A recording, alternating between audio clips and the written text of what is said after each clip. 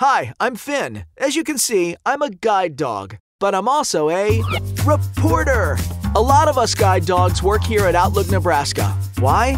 Well, because Outlook, Nebraska is this awesome place where people who can't see or can't see very well learn new skills, find a job, and basically make their lives even more empowered. Today, I want to tell you the story of a friend of mine. This is Marilyn.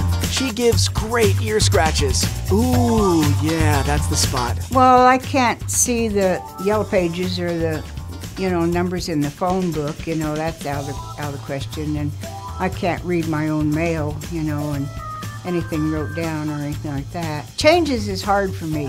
But then, Marilyn discovered Outlook, Nebraska. The awesome people here offer free training to help people with visual impairments overcome their vision loss with adaptive technology. People learn new ways to use computers and computer programs, and even their personal smart devices. Let me tell you, I use Siri an awfully lot. How long do aardvarks live? Aardvarks live for up to 23 years in captivity. Cool. Do you ever use it to order food? Like, I don't know, a pizza?